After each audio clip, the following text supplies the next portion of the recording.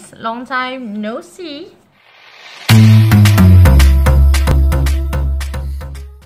I bet no one even noticed I'm not here, but sebenarnya Alia lebih prefer buat video yang Alia tak perlu bercakap. So I chose to do tutorial on Instagram. So bila masa Alia tak ada dekat YouTube, Alia selalunya akan post dekat Instagram. Selalunya ada dekat YouTube bila Alia perlu review sesuatu barang yang Alia kena cakap kan. So no surprise, today is the day.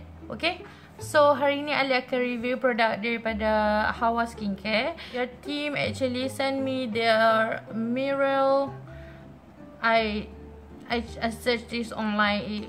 It's supposed to pronounce like Mirelle. You guys can see that. Mirelle, or before I sebut Mirelle, so I guess it's Mirelle. Mirelle Beauty DD Cushion. I got it in the shade 01 Light and 02 Natural. And obviously I chose natural for today's video. Now you will see the clip on how I apply them. First, I just spray my face with their Mirelle Beauty Miracle Mist Makeup and Skincare. And then baru Alia pakai their DD Cushion. And Alia just apply pakai dia punya spa ni. And Alia just dab slowly nak tengok coverage dia. And then baru Alia dab sebab nak blend. Okay, so as you guys can see, this is not my color.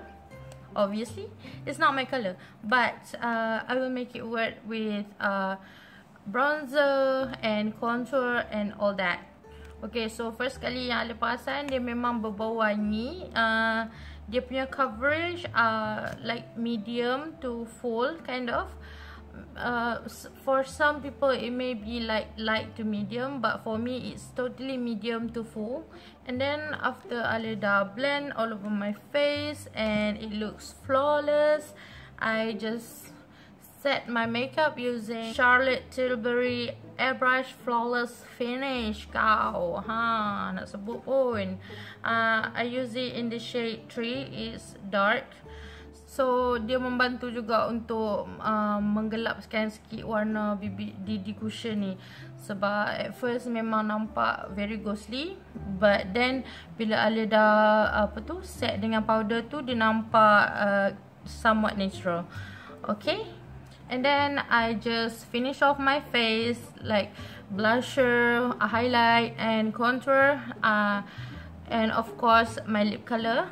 So for today's video, I use this Bay & Co Stunning Matte Lip Cream. Okay, I use it in this shade Earth. Okay, it's like the same color of my shirt. Very fitting. And on the outside, I line it with Nude Stick Magnetic Matte Lip Color in the shade Boho.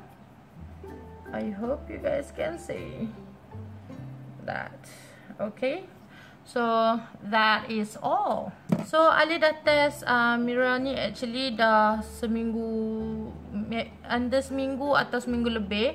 I'm not very sure about that. Alia pakai number 2 sebab of course that's the darkest out of 2, and I believe they only have 2 color. I'm not sure how much it costs. I don't know how much it costs, but I will leave the info somewhere in the screen right now.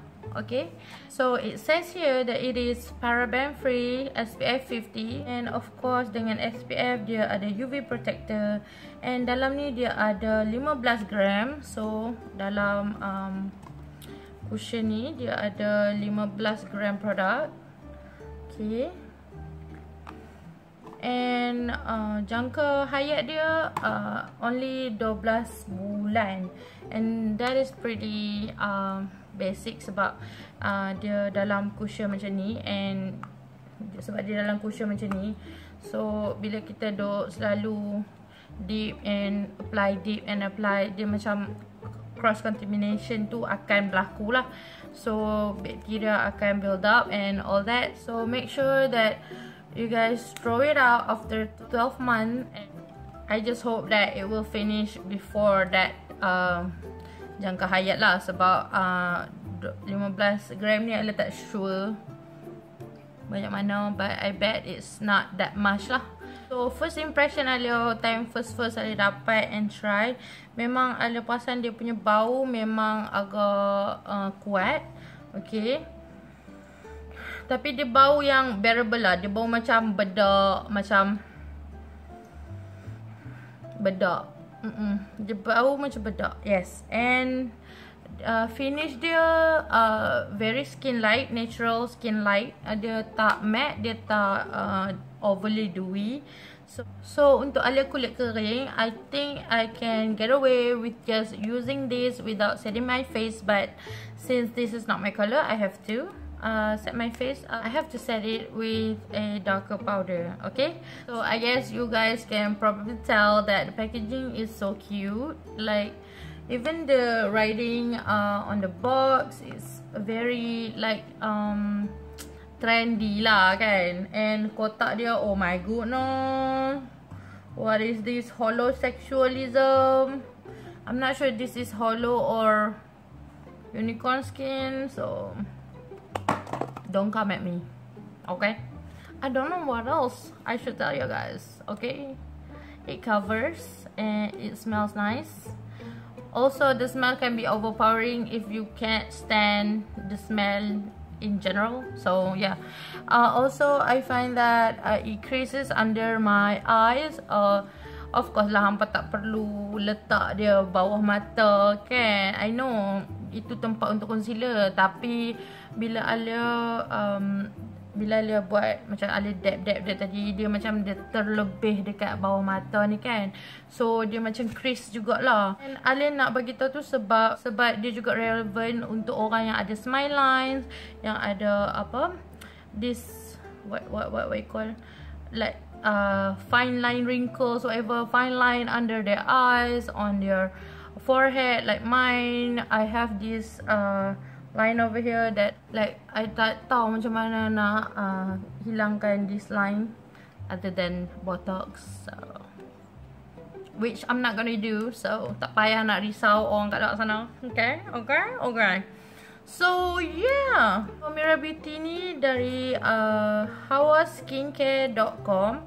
So hampa boleh pergi dekat website depa www.hawaskincare.com.my. Depa ada Instagram, Facebook, YouTube, and all is Hawa Skincare Malaysia. The same spelling and all that lah. So itu saja review Alia untuk their DD Cushion. And now let's talk about their Miracle Mist Makeup and Skincare. Okay, Alia kenal dengan ingredient dia, Memberi, stem cell and argan oil, so that I know yang ni akan bagi kelembapan kat kulit Alia yang kering nak mati ni. Okay, before this Alia guna Bakawali Beautifying Water saja daripada apa tu, Rose Tiara. Okay, BBW. As of apa tu, face mist lah yang maksud Alia tu. Kat belakang ni dia ada tulis not tested on animal, paraben free, natural 100%. Kandungan dia ada 150 ml.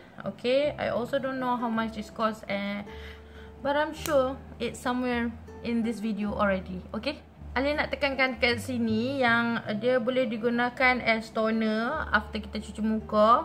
Lepas tu dia tulis as a setting spray, tapi before applying makeup. So dia macam before makeup punya spray lah, dia tak. So Alia faham dengan ayat dia yang ni sebenarnya bukan untuk spray on top of makeup. Sebab waktu Alia guna ni, and Alia tak tahu, kata Alia tak baca sebelum Alia guna, and Alia ingat dia macam face mist biasa lah. So Alia dah letak Alia punya foundation and powder, blush, everything lah. I full face. Okay, lepas tu Alia pergi spray. Nak tahu apa jadi? Makeup I cair. Dia bukanlah macam dramatik sangat tau. Dia tak dramatik sangat. Cuma dia macam dia sedih lah bila kita dah make up teruk-teruk satu muka, tiba-tiba kita pergi spray benda ni on top and it totally melt off my powder, my highlight move, my everything lah. It looks patchy and all that.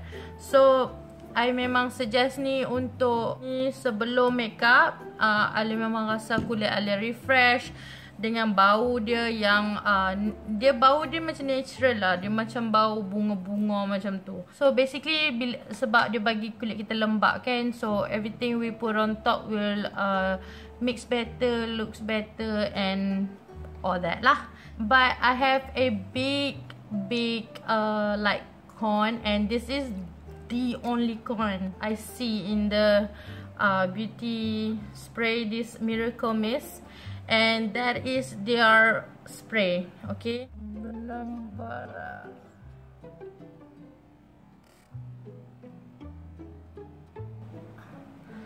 I don't know if you guys can see that, but dia punya spray ni dia bukan mist lah. Dia bukan mist, dia spray. Dia macam terpancut macam tu, and dia bukan pergi satu ke depan saja, dia pergi macam ni. And so bila Alia nak pakai ni, Alia memang kena spray dekat.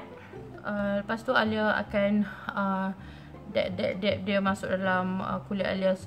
So that's conclude my review for Hawa Skincare Mirelle Beauty DD Cushion and Miracle Mist. So I hope you guys find this video helpful, and jangan lupa follow Alia dekat Instagram, it's Alizaazizan. And if you guys are new here, please don't forget to subscribe and give this video a thumbs up. I guess that's it. Thanks for watching, guys. Bye bye.